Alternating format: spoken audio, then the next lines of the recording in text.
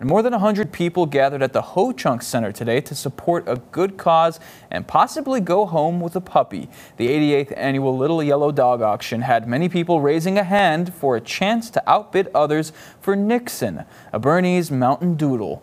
Nixon went for more than $13,000, with the money going towards the Goodfellows charities to pay for books and toys for children. This year's winner was Rick Grenko, and he told KCAU once him and his family laid eyes on the puppy, they just had to have her. Couldn't be more honored, honestly, to have ended up with this dog in honor of Mr. Nixon and everything he did for this organization. It'll be spoiled. It'll be like the only granddaughter in the house, so to speak.